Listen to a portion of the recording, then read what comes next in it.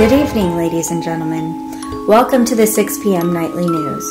Tonight we bring you special coverage from Stockton, California, where we are on scene at what appears to be a burial ground, where bones have been found in the yard and potential sightings of ghosts and unexplained paranormal activity.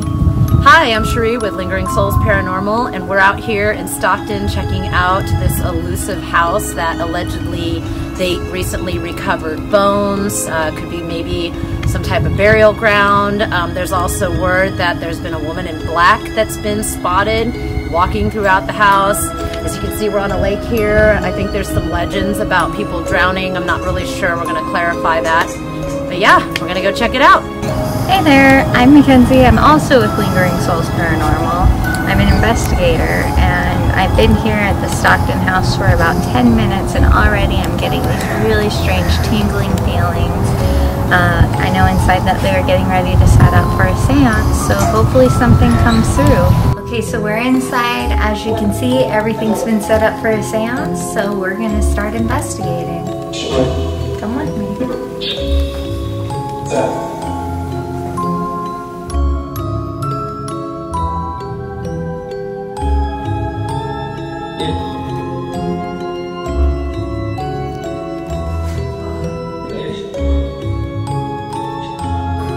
Alright, spirits, if you're here, there's a ball on the table, or a dog that you can touch. Like this. Alright. Is there anything you would like to say?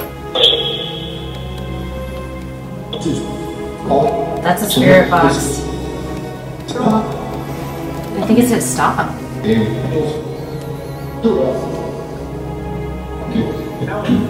Alan.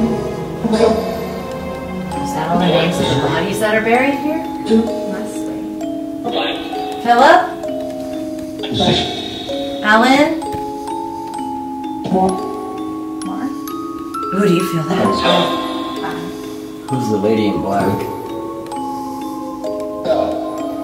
Is your name Jesse?